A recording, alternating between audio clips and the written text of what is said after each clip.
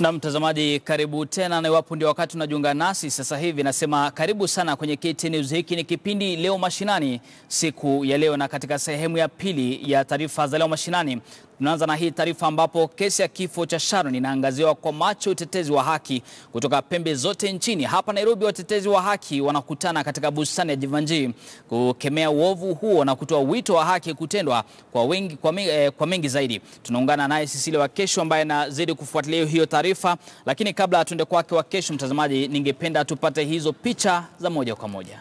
Hatutanyamaza, hatutanyamaza. Hatutanyamaza, hatutanyamaza. Wametuzoea, wametuzoea, wametuzoea, wametuzoea. Wanasiasa wametuzoea, wanasiasa wametuzoea, wametuzoea, wametuzoea. Wanauza wametuzoea, wanasiasa wametuzoea, wameua Sharon, wameua Sharon, bado ameua Sharon, bado ameua Sharon, bado ameua Sharon.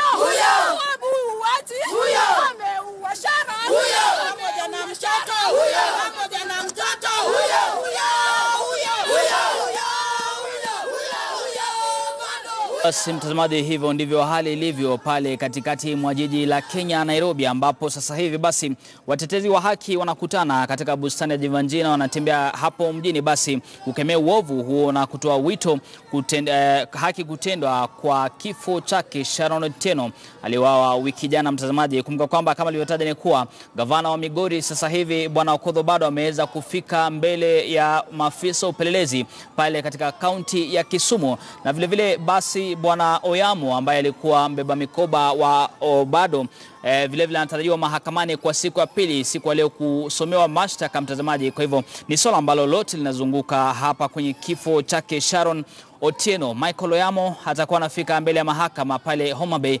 Ni taarifa ambazo tutakuwa nakuletea moja kwa moja, lakini mtazamaji, sasa hivi haya ni maandamano ambayo yanatendeka pale katikati mwa jiji, mtazamaji, ambapo sasa hivi kifo hiki cha Sharon kinaangaziwa kwa macho ya karibu zaidi, na hasa kutoka kwa utetezi wa haki za binadamu na kutoka pembe zote hapa nchini. Mtazamaji, haya ni maandamano ambayo Sisile wa Kesho, mwanahabari wetu, anafuatilia. Atakuwa anatupa mengi zaidi na kutufahamisha ni ipi ambayo yanajiri kutokana na hayo maandamano hapa Nairobi, mtazamaji.